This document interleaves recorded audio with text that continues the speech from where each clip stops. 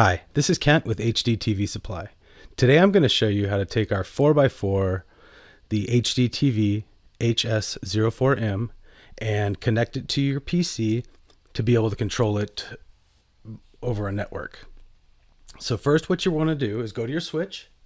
You're going to want to press menu, go down till you hit Ethernet, select enter. Select enter again to get your IP address. Now that's the IP address of the switch. So now what you're going to want to do, right click on the home button or the Windows button, go to network connections.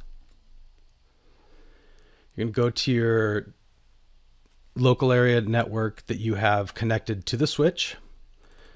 Open that up. You're going to go to properties, go to IP version 4. Now here you're going to change the adapter to be on the same as the switch. So you're going to go 192.168.0, and I'm just going to put this at 100 because the switch is 200 with the subnet mask of 255.255.255.0. I'm going to select OK, OK, close this down.